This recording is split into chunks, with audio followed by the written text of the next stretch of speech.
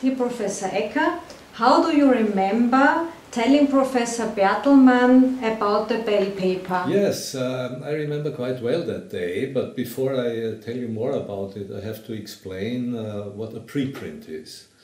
Because as I realized a few weeks ago, people of the younger generation, they don't connect anything with the word preprint. One of my colleagues asked me, what do you mean preprint? You just load it down from the archive, the paper, and that's it. So this is, of course, before the internet. The anecdote, the event takes place in the summer of 1980. So that was even before we used email here at the Institute. It came early 80s or middle of 80s. And the internet, the World Wide Web, as you know, invented at CERN, really came about in the early 90s.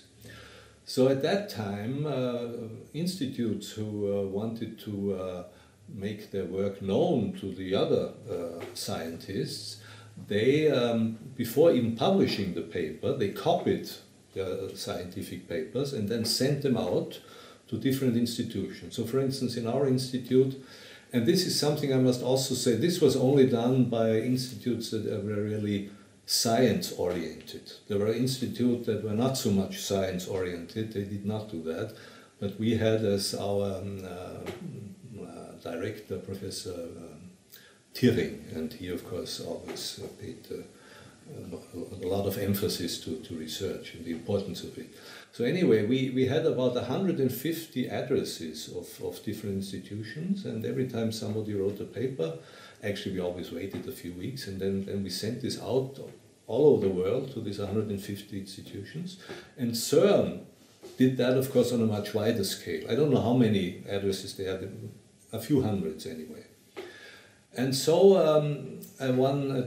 yes, and I must also say, at that time I had been at CERN in the early 70s, 1971-72 as a fellow, and there I learned the system, what to do with those preprints, namely not just to read them and throw them away, but to catalog them. And so when I came back in early 1973, I asked my colleagues, and they agreed that we should have a system of cataloging these preprints so that everyone could afterwards just go to our catalog in our tea room or a small library and find the paper.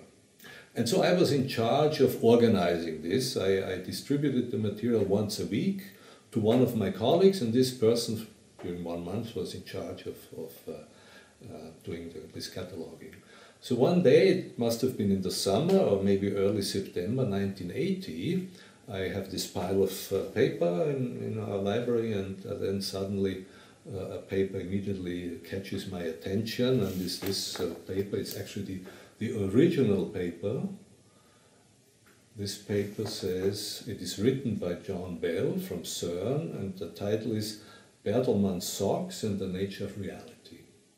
And of course I immediately got curious. I knew already about the socks of my friend Gerhard Bertlmann, but I had no idea that a scientific paper would be written about it. And so I glanced through the pages, and then I saw this drawing, which clearly was Reinhold at that time, long hair, and his cap was also very typical. And so I was very excited about it. As you see, I inserted, this is really my encircling here. I mutilated the paper, so to say, and also this exclamation mark just shows that I'm not an artist. It looks more like a potato than an exclamation mark.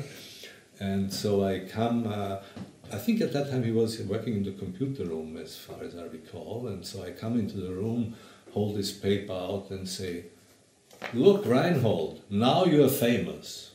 And the second part of the sentence, he usually suppresses when he talks about it. He's just too shy about it. But this is a prediction which really came out true. Now this cult object, so to say, in art and not just in science. Also in several books you can read about Bertlmann's socks. And as I heard from you, actually, you go to the internet and look for Bertlmann's socks, and I don't know how many entries there are. So that was this story. What about your socks? Yes. Now, since I am a particle physicist, another quantum engineer, I always have socks of similar colors. And usually they're not even pink, as in Reinhold's example in this paper, but just grey or green sometimes. I'm sorry, I cannot offer more than that.